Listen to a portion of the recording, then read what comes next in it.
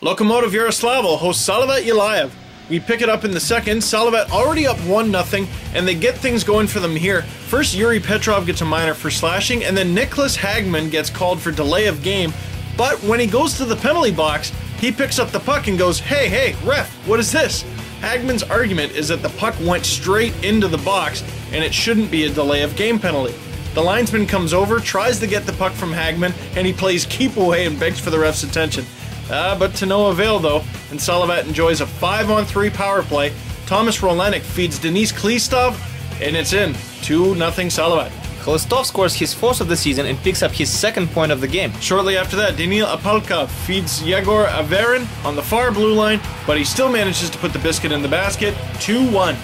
Sweet in-through pass by Apalkov. He joined Loko from Magnitogorsk last season and played on Russia's first line at the last World Juniors. Late in the second, Dmitry Maltsev storms on the right wing, gets hit by Ivan Baranka, and goes into the boards head first. Should it have been more? Loko puts the pressure on, Apalkov battles in the slot, passes to Averin, blasts it, and it goes in. 2-2. Averin scores his 8th of the year. That one is different from all the others though. It's a rare sight, a slap shot from Averin.